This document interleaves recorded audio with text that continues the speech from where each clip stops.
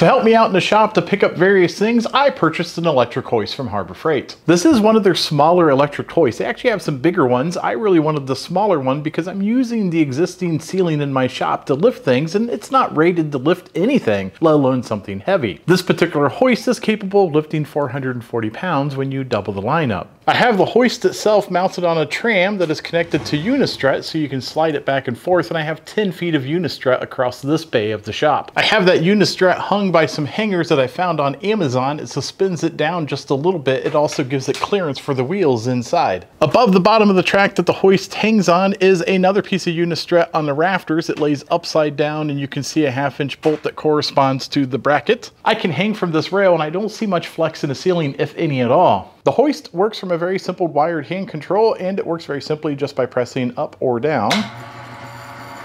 And it's quite slow when you double it back, which could be very handy because sometimes you don't want to make knee-jerk reactions or pick things up too quickly. Albeit it does make some noise, it is not incredibly loud. I don't have a lot of weight hanging from this. I do have 5 gallons of hydraulic fluid, and it still slides really easy across this track. So anyhow, I thought I would just share with you a relatively simple way to set up a hoist in your own garage or shop that didn't cost a whole lot of money, and it works pretty well. If you like these types of videos, don't forget to like and subscribe. Take a look at some of my other videos, and at the very least, you might be entertained.